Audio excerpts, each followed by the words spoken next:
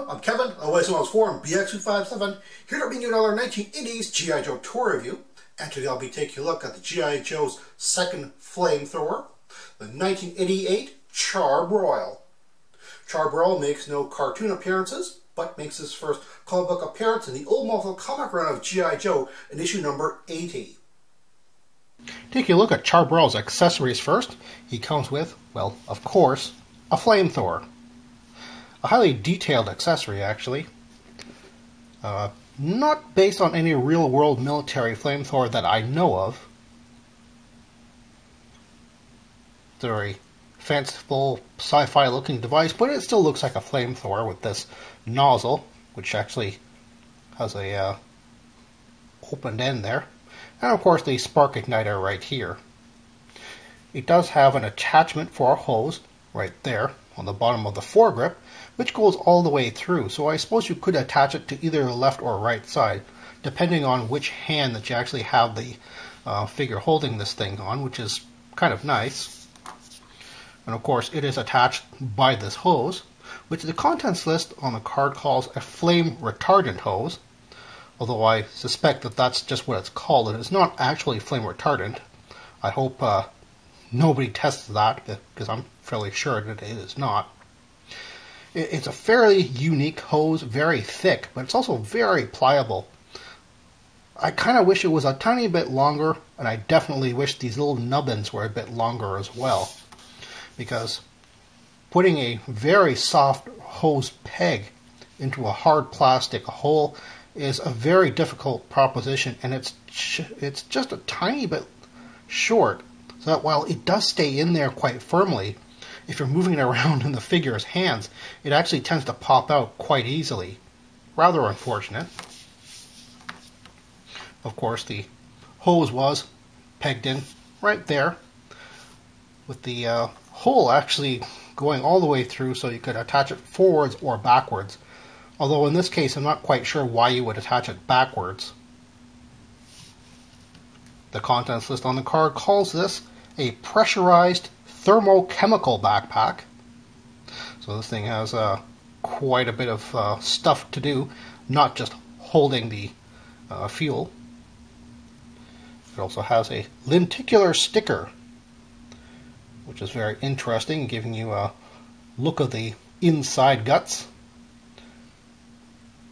Kind of like the 1986 bat. I'm not quite sure why you would want like a window on something which holds fuel. And quite frankly, the design of this is rather steampunk. You know, it's I mean, you see the big hose here, which sort of connects the detail from the hose, which goes off of here, which is rather nice. But this thing doesn't seem to have the very streamlined, very to the point aesthetics that the 1984 Blowtorch's fuel packs actually had. Well, and finally he comes with one more accessory, and that is his helmet, or what the contents list on the card calls a thermo-insulated oxygenated helmet. I have a bit of contention with the word oxygenated, because I don't think that that's exactly the meaning that they were going for here. But just pop it off here and take a good look at it. It's very unusual. It's a hard plastic, and quite frankly, it's a little bit hard to get this thing onto the figure's head. You sort of have to put it on an angle and then just kind of put the bottom mouth bit over his nose in order for the thing to fit on. I've actually had 3 of these figures so far, and all of them have really tight helmets. So I know it's not just mine. It's I don't know, it just seems like a fault with this sort of helmet design. Just a tiny bit too small. The red eyes, like the integrated goggles or visor, and this strange, almost triangular cobra-like vent on the top really makes this guy look like a bad guy with this helmet on. It really just doesn't look like a G.I. Joe. If you take a look at the artwork,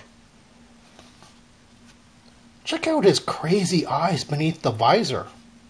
I'm really beginning to think that this guy started off as a bad guy. The design of the figure has quite a science fiction vibe to him, especially with all the silver that's all over him. His accessories were silver, and it continues with the paintwork on his knees, on his chest plate, which, again, just like the backpack, has all of these, I think what they call them in engineering circles, greeblies, which I really don't know what they would do. I mean, sure, I'm guessing that this is not only fireproof, but also like has a coolant or something like through it. He also has these like yellow patches, which I'm not quite sure whether they're padding or whether they're part of a cooling system throughout the outfit. I don't really know. But then, like I said, it's very sci-fi because it's silver. And then he has these shoulder guards, which again, to me, I tend to think of that as a kind of a sci-fi kind of a thing. And here he is all geared up, and you can see that the amount of silver on him has just increased. But it's sort of tempered by the fact that he's wearing a brown jumpsuit underneath here. It's sort of a subdued color. You would think that someone like him would be wearing a bright hazmat color, like yellow or bright orange or something like that. But not brown. I mean, it goes fairly well with the yellow, and the little pops of red. As a matter of fact, he has a little tiny bit of red on the back of one of his arms for some strange reason. And I think that's primarily, to me, what makes him look more like a Joe. It's his color scheme. I think that if they went with something a bit brighter, he might actually have looked more like a Cobra at that point. It's pretty easy to conclude that Charbroil took over flamethrower duties from the 1984 Blowtorch, who is, to this day, the more recognizable flamethrower of the G.I. Joe unit. And you can see exactly what I'm talking about. Yeah, this guy is a bright, almost neon in his color scheme, but you expect that from someone who's handling hazardous materials and has a specific, I guess, armor on him, which just screams hazardous duty. And here's what I'm talking about as far as the fuel tanks go. This is pretty much what man packs actually look like, with the two main fuel cylinders and this pressurized little part on the side here. Whereas Charbroil's is all kinds of craziness. I don't know what could come out of this thing. So just who would Charbroil's opposite number on the Cobra side be? Well, by 1988, we still don't have a dedicated flamethrower on the Cobra side. So I might have to look at the 1986 Bats, who do have a flamethrower hand attachment. And the card art for him actually does depict that rather prominently. But he has so many other attachments, and he's not a dedicated flamethrower. However, by 1991, we actually get Cobra's first flamethrower, the 1991 Incinerators. So yeah, they're all a couple of years apart, especially shelf-wise. So I'm thinking kids probably wouldn't have been interacting with these guys if they bought them straight off the shelves. But the Incinerators actually do make a very interesting rivalry to Charbroil, especially when you consider what they're wearing. Charbroil and the Incinerators are both wearing a lot of metallic silver. And while the Incinerators does have that red visor over his face, and he has sort of red visor-like goggles here, the Incinerators have that bright orange outfit that I was talking about, where it looks more like the hazmat, dangerous chemical, dangerous material handling outfits that people actually do wear out in the field. So this guy actually does make a very interesting contrast in that regard. For people who like hunting down cheap variations on G.I. Joes, there were actually two for Charbroil. The first one being on the file cards. And as you can see, I have two file cards. One from the original 1988 release, because you can see the 87 and 88 figure roster on the back, and one from the 89 re-release the following year, with the 88 and 89 roster on the back. And the variant is in the serial number.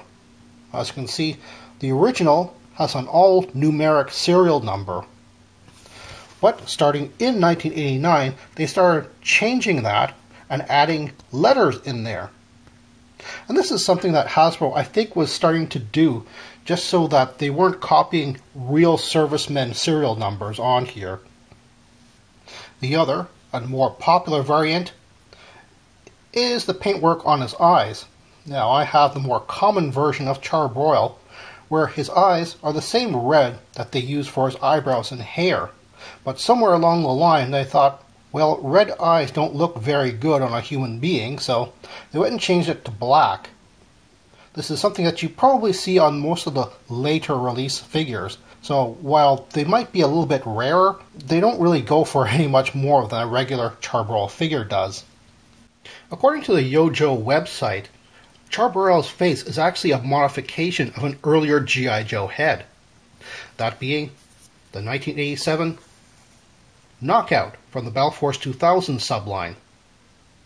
At first they might not seem like it, but they actually do share a lot of features, like a very squarish type of head and very prominent jawline.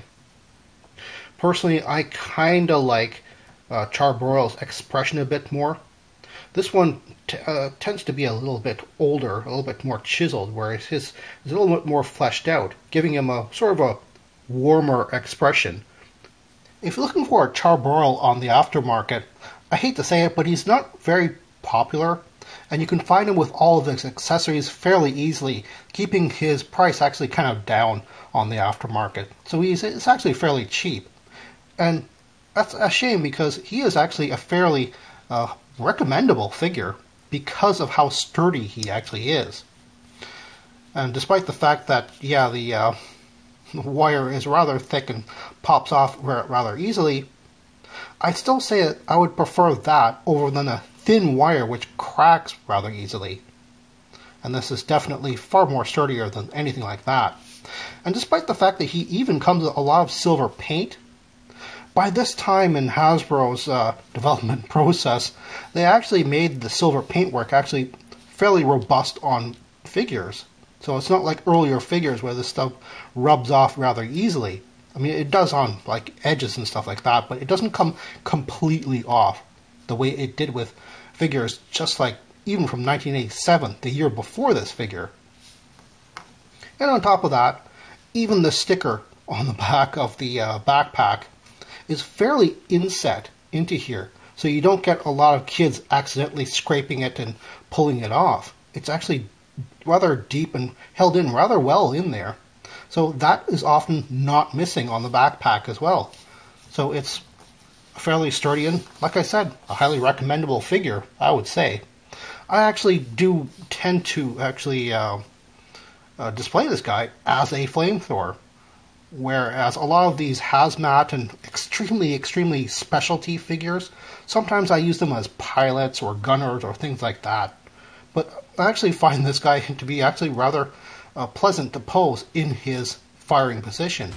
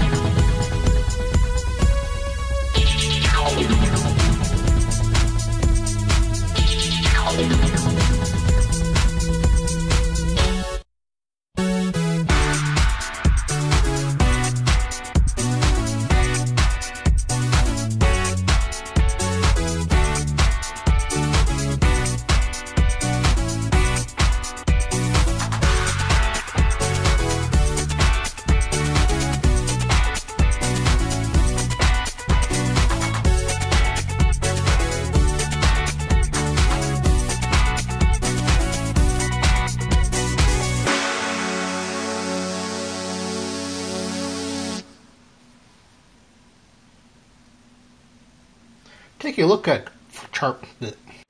it's pretty easy to say that Charbroil took over Firefly. Ugh. Well, that's all the time I have right now. Please check out my Facebook page for more information and behind-the-scenes photos for these reviews.